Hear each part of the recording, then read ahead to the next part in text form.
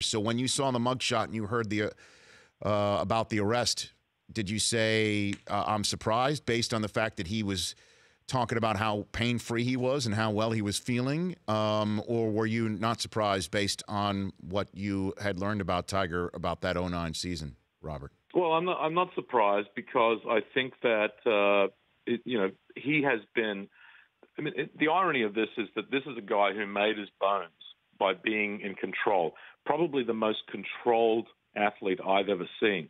And he's not in control, and he hasn't been in control for a long time. And this is just, again, it's a cry for help. I look at this and I say, this is basically what Tiger Woods has become. And I don't believe that it's an isolated incident. But having said that, when I looked at that mugshot, I was, like many, I was just, frankly, overcome with sadness.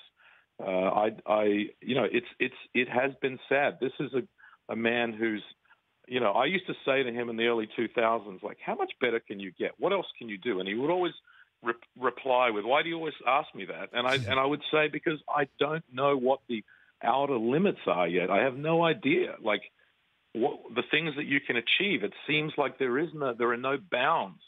They're otherworldly. And he became human, and the human condition just suddenly it was like a freight train just hit him. And so I think there's just sadness, I think, for like a lot of people that this at the age of 41, I mean, he's not 51 or 61 or 71, he's 41.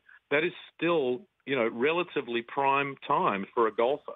But obviously a very old and sad.